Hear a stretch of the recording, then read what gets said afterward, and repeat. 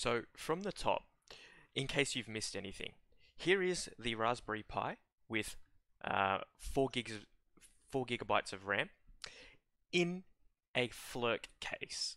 Okay, I'm going to take the flashed micro SD card and place that into the back of the Raspberry Pi. So I'm just going to insert that through like so. Okay, so that's just now been inserted in. Now, the next thing that we should do is connect the hard drive, or sorry, the solid state drive. So that is enclosed in a nice case that I previously did, and we are just going to plug one end into the hard drive and the other end into a black port of the Raspberry Pi.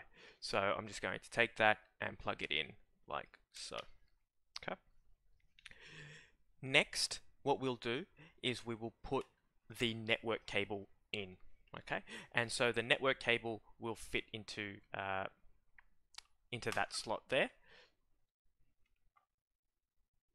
So I'm just going to take a network cable and insert this through like so. Okay. So now I have that connected. The other end of the network cable will go into my router at home. Okay. So that's where that other cable is going. The next thing that I'm going to do is ensure that I have the power supply, and this is a USB type C. And all we are going to do is put this into the power supply. Now understand that as soon as this is put in, what this script will do is format the hard drive or the solid state drive and wipe it clean. So if you're using a used SSD, just note that it will be it will be wiped.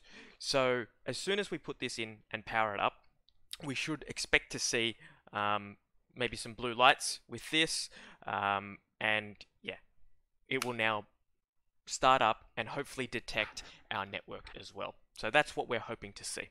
So let's try that out. So I'm just going to plug this in through like so. Okay.